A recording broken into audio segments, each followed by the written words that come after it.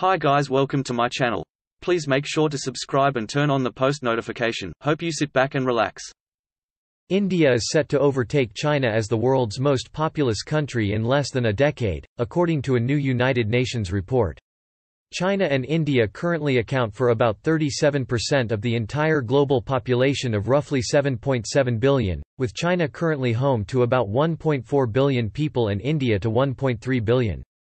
But by 2027, India will have more people than China, according to the UN's 2019 World Population Prospects report released Monday, and by 2050 the gap is expected to have widened.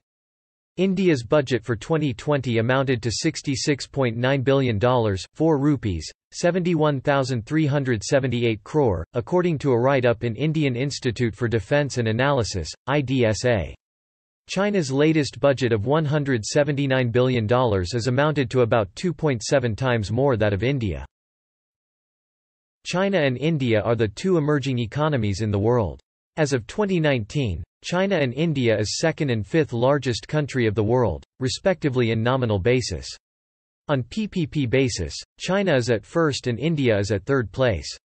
Both countries together share 19.46% and 27.18% of total global wealth in nominal and PPP terms, respectively. Among Asian countries, China and India together contribute more than half of Asia's GDP. In 1987, GDP nominal of both countries was almost equal. In 2020, China had the largest active military force in the world, with about 2.18 million active troops.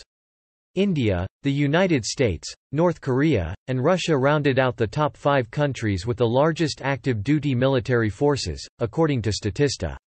China ranks second in military spending, as it has done since 2008 with military outlays totaling up to $261 billion.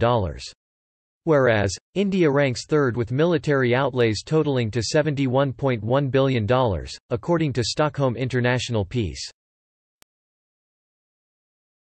China's tank strength stands at 3,200 plus compared to India's stupendous 4,200 plus, according to Global Firepower.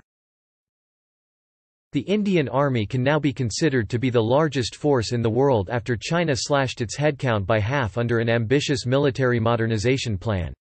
China held the top position for decades with a strength of nearly 20 lakh soldiers.